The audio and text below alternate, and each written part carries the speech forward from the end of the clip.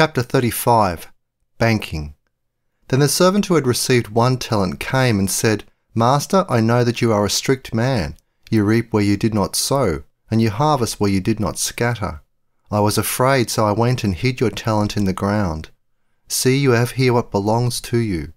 But his master answered and said to him, You wicked and lazy servant, you knew that I reap where I have not sowed, and harvest where I have not scattered. Therefore you should have given my money to the bankers, and at my coming I would have received back my own with interest. Matthew 25 verses 24 to 27. Analysis. I have analysed this in greater detail in chapter 47 of my commentary on Matthew. This passage is the crucial New Testament passage on banking. It established the legitimacy of lending money at a rate of interest in commercial transactions. It refutes any argument that lending interest is immoral. If the theologians and bishops in the early church had taken this parable at face value, they would not have issued prohibitions on interest. These prohibitions set back Christian business and entrepreneurship for well over a millennium. Jesus' parable of the stewards appears in his most detailed discussion of the final judgment. The parable has to do with God's evaluation at the end of time of the productivity of his stewards. God imputes economic value to their performance, and he rewards them accordingly. Of course, this refers not simply to personal economic productivity, but to kingdom productivity.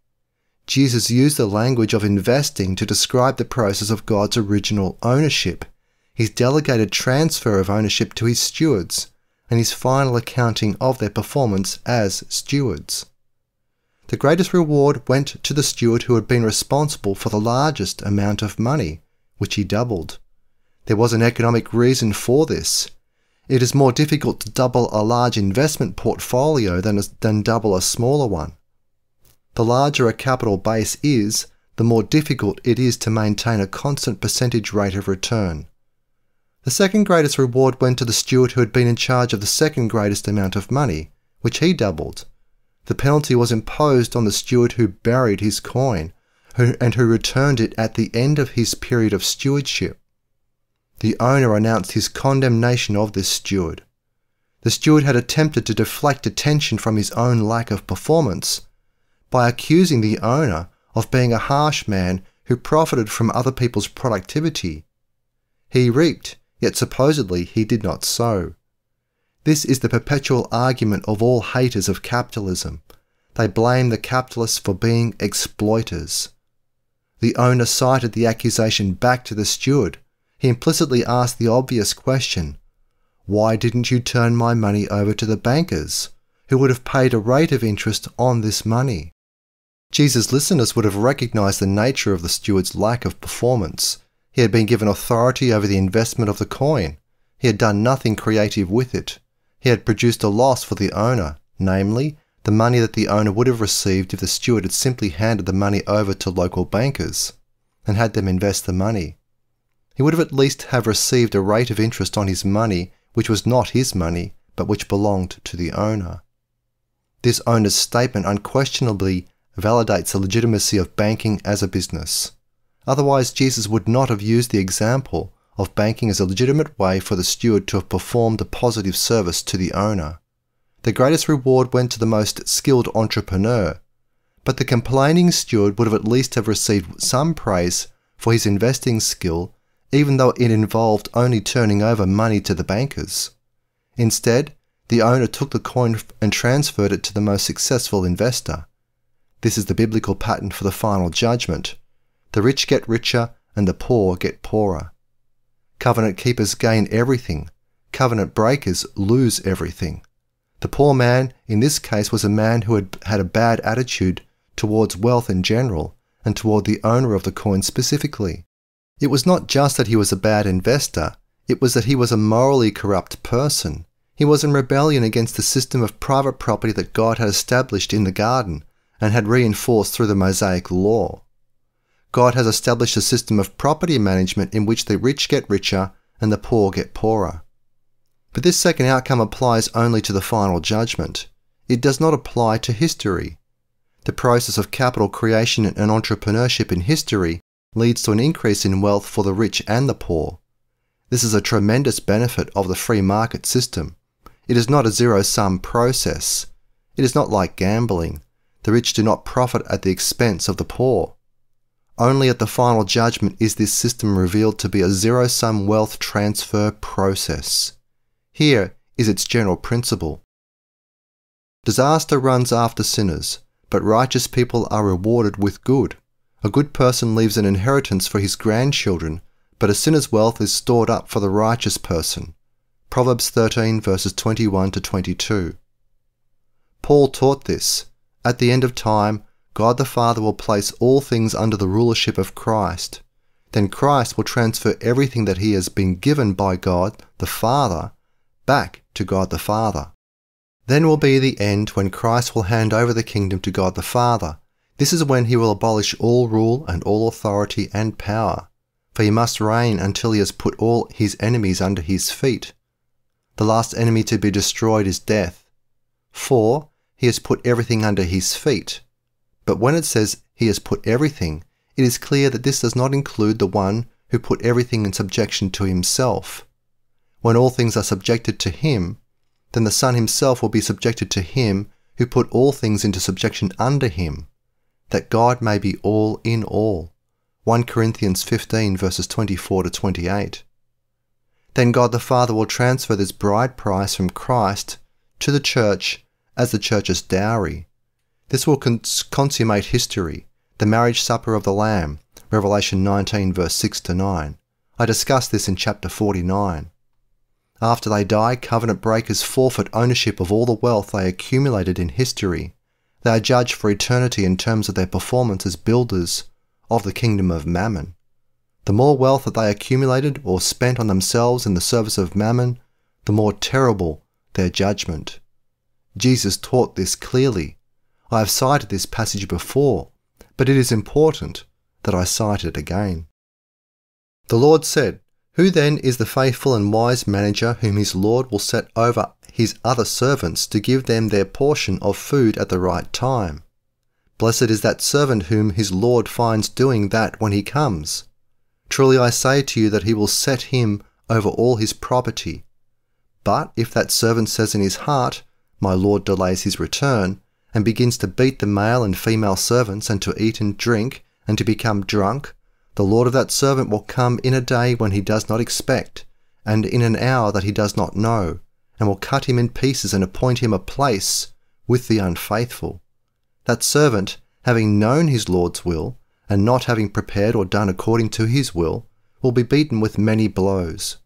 But the one who did not know and did what deserved a beating will be beaten with a few blows. But every one who has been given much, from them much will be required, and the one who has been entrusted with much, even more will be asked." Luke 12 verses 42 to 48. This principle of wealth transfer by God applies to every individual at the time of his death. It also applies to world capital at the end of time. This capital extends into eternity. It will become the capital base for individuals living in the post-resurrection new heavens and new earth. In the free market social order, men prosper because they have served consumers well. The rich get richer and so do the poor. But the long-term economic system really is a zero-sum process. After the final judgment, covenant keepers become the heirs of covenant breakers. The model is the rebellious steward. Part A. The service of banking. There are people who wish to lend. The Bible teaches that covenant keepers who have accumulated wealth are supposed to become lenders. The Lord will open to you his storehouse of the heavens to give the rain for your land at the right time, and to bless all the work of your hand. You will lend to many nations, but you will not borrow. The Lord will make you the head and not the tail. You will be only above, and you will never be beneath, if you listen to the commandments of the Lord your God that I am commanding you today, so as to observe and to do them. Deuteronomy 28 verses 12 to 13. This is an aspect of the process of dominion. An individual is entitled to lend money in search of a positive rate of return on his wealth. He must assess the credit worthiness of potential borrowers. This takes specialized information. The outcome of a loan to one individual or one business is uncertain. There is no formula comparable to an insurance contract that is based on the law of large numbers. Most individuals therefore do not want to take the responsibility of becoming professional lenders. It takes too much information. It also takes much capital to spread across a large number of borrowers, thereby reducing uncertainty of default on the part of the borrowers. Only a few individuals feel secure enough or knowledgeable enough to become professional lenders. We call these people bankers. If they lend at very high rates of interest to people in a crisis, we call them loan sharks. 1. Traditional banking. An individual who invests only his money is a creditor. He does not owe anyone money. He is limited by his own supply of capital. If he wishes to make even more loans, thereby reducing the uncertainty of default, because he can rely on the law of large numbers to protect him, he will have to become a banker. A banker is a borrower.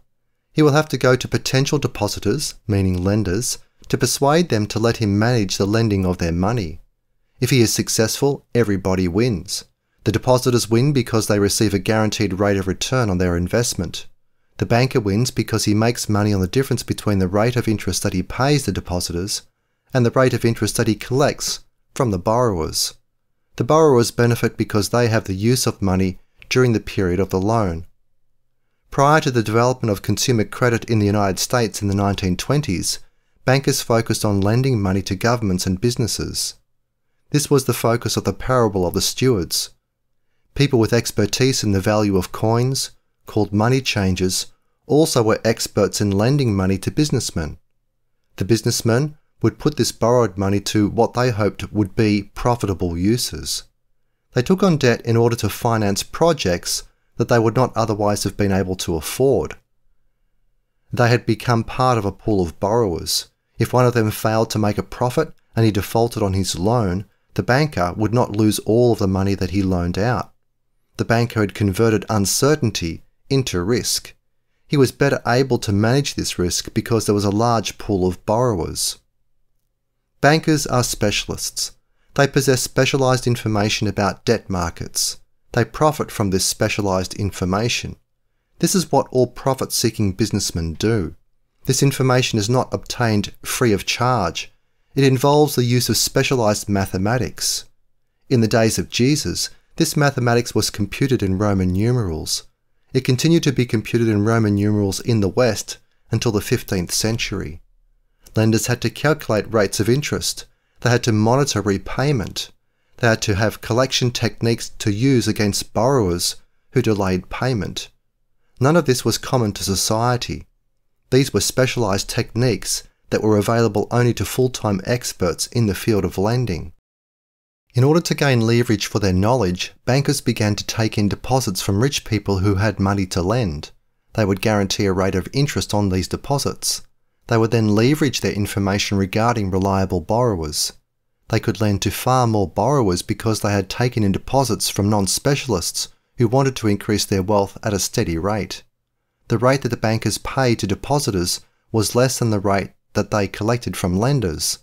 They made their profits from the difference between the rate of interest charged to borrowers and the rate of interest paid to depositors.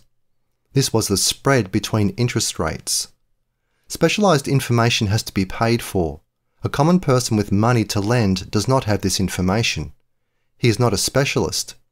If he does not wish to reinvest the money in his own business, he has the opportunity of investing a portion of that money in making loans to other businessmen. For someone who wants to increase his wealth on a more passive basis, he can search out bankers who will put his money to suitable use. At the end of the period of deposit, the depositor will receive back more money than he had deposited. There is risk. A bank may go bankrupt. By using multiple bankers in the community, a depositor, lender, can decrease the impact on his net wealth by the failure of a single bank. He diversifies his investment portfolio by having multiple sources of income. Because of banking, businessmen are able to focus on what they do best in their particular markets. They can leverage their profits by borrowing money. They increase the amount of production goods and labour services they control in order to meet future consumer demand. At the same time, the banker leverages his opportunities by taking in money from depositors and using this money to lend to a larger number of businesses. This reduces his risk of loss from the failure of any particular business. It also enables him to make loans to businesses in more than one segment of the economy. This reduces the likelihood that he will not be repaid. Businessmen are debtors to bankers. Bankers are debtors to depositors.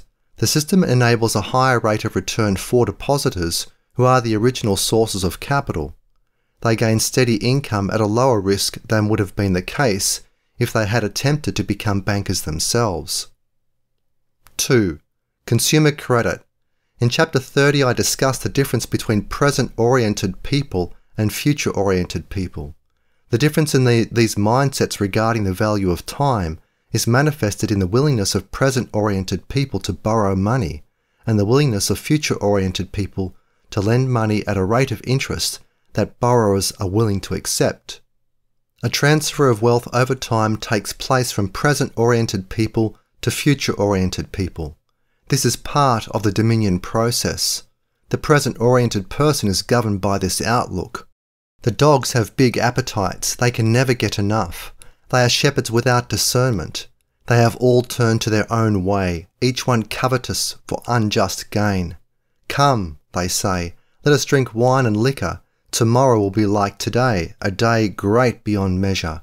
Isaiah 56 verses 11 to 12. It is not illegitimate for people with money to lend to people who want immediate consumption. This has accelerated around the West and around the world since the 1920s. Consumer debt has become a major source of profits for banks.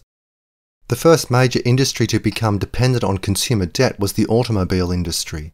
Beginning in 1919, General Motors began lending money to consumers who wanted to buy General Motors automobiles. General Motors replaced Ford Motor Company as the major producer of automobiles in the United States by the end of the 1920s. This success was imitated. It revolutionized modern retail selling.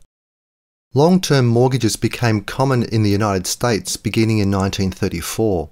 The federal government established an agency which guaranteed that deposits made in building and loan associations would be guaranteed by the power of the federal government. This subsidized the creation of long-term mortgages with low down payments. Beginning in 1946, following World War II, 1941 to 1945, consumer credit began to become widely used in the United States. The development of the credit card beginning in the mid-1960s accelerated the use of consumer credit. Credit card debt is unsecured debt. This means that the debt is not collateralized by an asset that can be repossessed by the creditor for non-payment of the debt. It is not like an automobile debt or a mortgage debt, which are high-value assets. In the case of a high-value asset, a creditor can take a person to court and gain ownership of the collateralized asset that undergirded the loan. But this is not possible with the kinds of expenditures made by people who use credit cards to buy consumer goods and services. So, the risk of default is higher with these loans. Therefore, the rate of interest paid by borrowers is higher than it is for secured loans. Part B. Critics of banking. For centuries, the Catholic Church opposed all interest from loans. This was a misinterpreted reading of the Mosaic laws prohibiting interest on charitable loans. There was no biblical injunction against interest on business loans. The Church always ignored Jesus' parable of the talents. The medieval Church maintained the early Church's misinterpretation. The Second Lateran Council of 1139 issued this statement, open quote, "We condemn that practice accounted despicable and blameworthy by divine and human laws, denounced by Scripture in the Old and New Testaments, namely the ferocious greed of usurers, and we sever them from every comfort of the Church, forbidding any archbishop or bishop or any abbot or any order whatever or anyone in clerical orders to dare to receive usurers, unless they do so with extreme caution, but let them be held infamous throughout their whole lives, and, unless they repent, be deprived of a Christian burial." Unquote. The premier historian of the Catholic Church's position on usury or interest was an American judge, professor, and distinguished Catholic historian, John T. Noonan. His PhD dissertation was published by Harvard University Press in 1957, The Scholastic Analysis of Usury. It remains definitive. In 1999, he wrote this summary of the Church's shift in views. The article appeared in the Catholic magazine America. Open quote, "Beginning about 1150, the moral rule was laid down that it was wrong to make a profit from a loan. Lend freely, hoping nothing thereby, was papally interpreted as a commandment. Popes, councils, bishops and theologians joined in the condemnation of usury, understood as anything added to the principle of a loan. In the 16th century, as the economy of Europe became more commercial, profitable alternative ways of extending credit were recognised by theologians engaged in a fierce battle with curial conservatives. By the 18th century, the old usury rule was a shadow, formerly maintained by the papacy, ineffective in practice.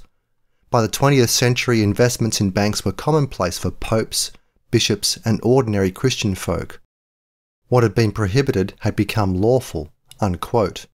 Within Roman Catholic circles, there was a tiny minority of social commentators who are not economists and who still oppose all taking of interest. They want the Pope and the Church's courts to return to the view held in the 12th century. They have no influence in the Church. Another group of obscure anti-interest non-economists is the remnant of the late 19th century American fringe political movement known as the Greenbackers. These people were defenders of the United States government's issue of unbacked green paper money during the Civil War. From 1874 to 1889 there was a Greenback Party. It promoted the idea of government-issued fiat money as the basis of interest-free loans to the American people.